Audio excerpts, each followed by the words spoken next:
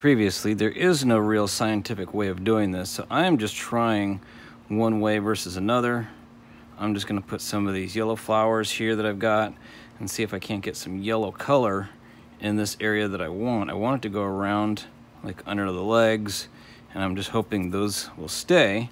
If I shake off like that, some of them will fall off, but I'm hoping most of them will stay. I don't need that big green stem of flowers there. Okay.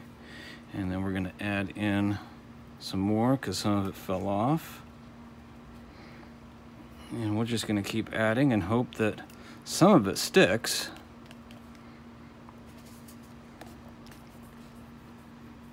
So that's getting there. Okay, we're starting to make some progress.